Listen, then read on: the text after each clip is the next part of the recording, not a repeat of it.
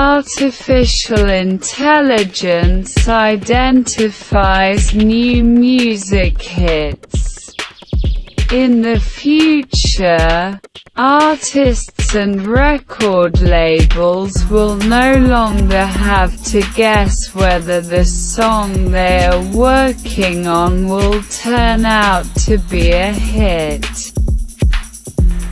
Algorithms will help them answer this question. And this, in turn, is enough for a few pieces of information about the functioning of our body when we listen to a given music.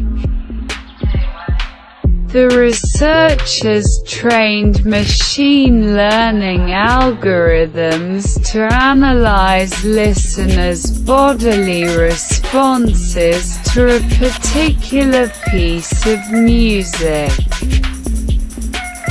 Artificial intelligence measures the emotions and attention of the person listening to the melody, using its neurophysiological activity as an indicator. Thanks to this, scientists were able to predict with 97% accuracy which songs will appeal to the most people. The description and results of the research were published in the journal Frontiers in Artificial Intelligence.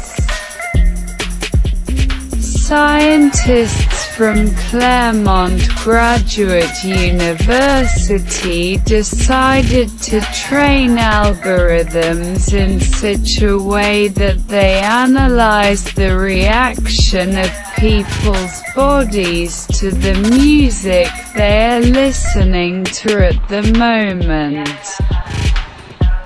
As a result, up to 97% of accuracy, it became possible to predict what other songs people would like. These algorithms measured and assessed the emotions that accompanied listening to the melody and how much people were focused on it at that moment. The basis for this assessment was the neurophysiological data collected by the algorithms. This turned out to be much more effective than if we simply asked the person if they liked the song. At the same time, the algorithms did not need a large sample of data to make an opinion. The data collected during just 1 minute of listening to the melody was enough to achieve an effectiveness of 82%. 33 people took part in the study. Each of them was to listen to a total of 24 pieces of music. At the same time, the work of their hearts and brains was monitored by sensors. Of these songs, 13 were considered hits by streaming platforms, but as might be expected, participants in the study were not informed which ones they were. At the end of the study, The collected cardiac data was analyzed and used to determine the functioning of the person's brain. And this is possible due to the fact that when we feel good, two hormones are secreted in our body: oxytocin and dopamine, referring to the analyzed situation. When we listen to music we like, our brainstem begins to secrete oxytocin.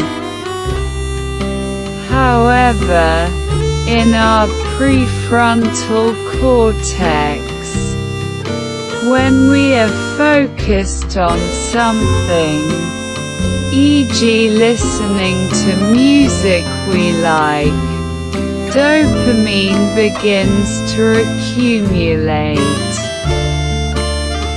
Analyzing the brain's response by studying the behavior of the heart may contribute to the fact that we will be able to predict with greater accuracy which songs will have a chance to become hits. At the same time, it is a much more effective approach than the one used so far. For example, an analysis of the functioning of the reward system in the brain has been tried, but it definitely did not meet the expectations. By applying machine learning to the neurophysiological data, we were able to identify future blockbusters almost perfectly. That the neural activity of 33 people can predict whether millions of other people will listen to new songs is amazing. Such accuracy has never been achieved before, said Paul Zak, co-author of the paper.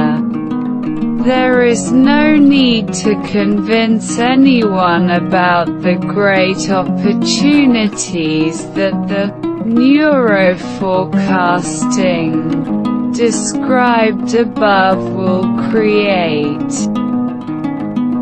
In the context of music, it will be possible, for example, to create playlists tailored to our current emotional state. However, this will also apply to other forms, such as movies or entertainment programs we watch on TV. And in this way, viewers can be provided with the entertainment they want before they even realize it.